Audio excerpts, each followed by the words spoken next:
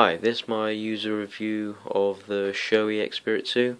I've had this helmet for about a year now and done about 10,000 miles, and I have to say that the helmet is pretty much perfect, or close to perfect anyway. The previous helmet that I owned was a K-Berg Trip, so obviously the gap between the two of them is quite big. I mean, the K-Berg cost me about £100 and this one cost me £500. In terms of comfort, I've gone on 2-hour to 3-hour rides, and I've got off the bike, taken the helmet off, and I've had no pain in my head whatsoever, and also my neck wasn't fatigued at all. This is Shoei's flagship model, so it has a few features. I'm not sure if these features are on all their helmets, but this helmet has these emergency tabs where you can remove the cheek pads, and that's so if the rider is unconscious after an accident, the emergency services can take the helmet out without straining the neck too much. It also has this visor lock system.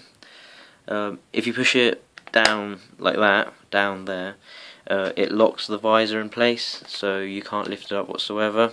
If you have it in a neutral position, if I can get it there, yep. You can lift the visor up and down. It's a bit stiff, so I can't actually push it with one hand. And if you do that, it breaks the seal, so it lets a bit of air in. Just put that back normal.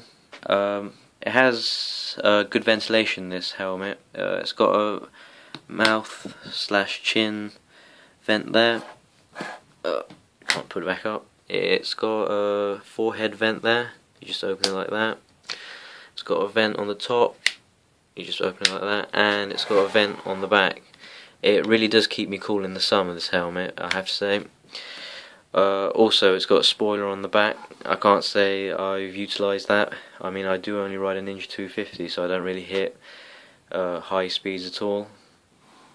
This helmet also does have a pin lock system, and what that does is reduces the fog by quite a bit. Well, it doesn't actually fog up at all, and I can see how well the system's working by comparing the amount of fog that is round here and the amount of fog that's there, which is virtually zero compared to a lot of fogging there. I'd say that this helmet is, as I said, pretty much perfect, and I'd recommend it. Although it is rather expensive, I paid £500 for it, but if you think about it, helmets last for around 5 to 7 years. It's a good long-term investment. I can't see any reason as to why I'd want to replace it. Of course, if I have an accident, I will have to replace it, but it's perfect.